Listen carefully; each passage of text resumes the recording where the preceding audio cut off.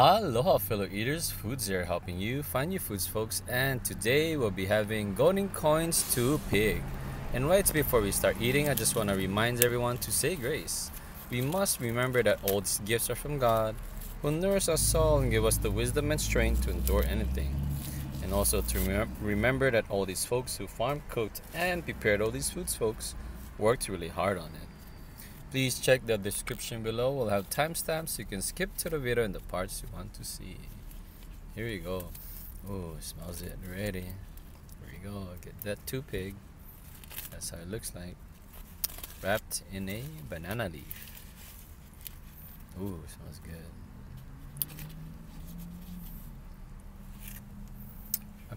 I think this is made from cassava. Please let me know if I'm wrong or right in the comments below. If it's not cassava, what was this again? I'm not too sure. I forgot what it was made of.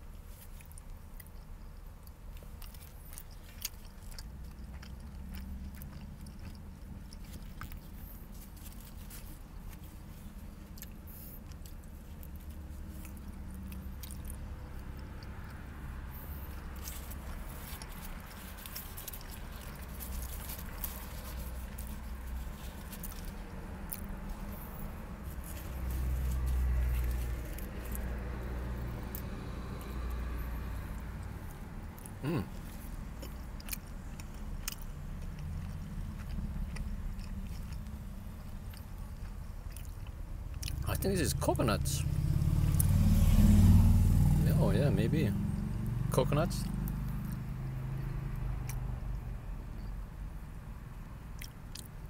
Yeah, coconuts, coconut shavings.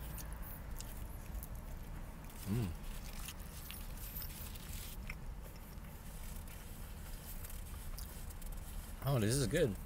I give this a 4.7 out of 5 stars. It has a nice sweetness to it, but it's not really sweet. This thing is like a little bit more bland. They could have probably put a little bit more into it to have more flavor.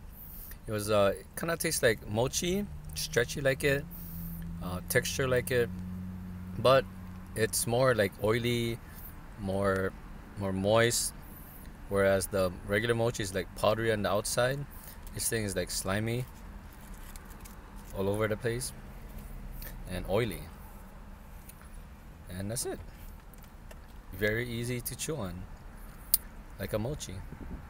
And like not like the mochi, this doesn't really get stuck to your teeth. It goes like smooth, and just chew it and just chewy smoothly. Yeah, it's good. Thank you folks for watching, and for more Golden Coin foods right there folks, and for other foods right there. And don't forget, when you subscribe, you're also supporting all these folks who farm, cooked, and prepared all these